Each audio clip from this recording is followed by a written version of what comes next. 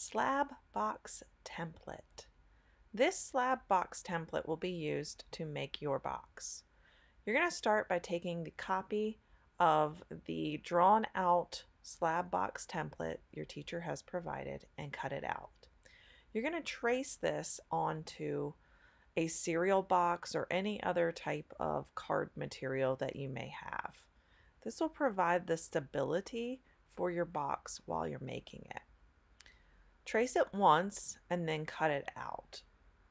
Once you've cut it out once with the cardboard or cereal box, you can then trace that multiple times to get the number of sides you need.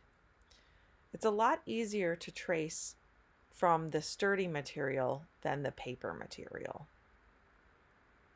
I'm going to make a slab box with 4 sides, so I'm going to make sure I have 4 sides out of my cereal box. Once you've traced it on the cardstock, go ahead and cut those 4 pieces out.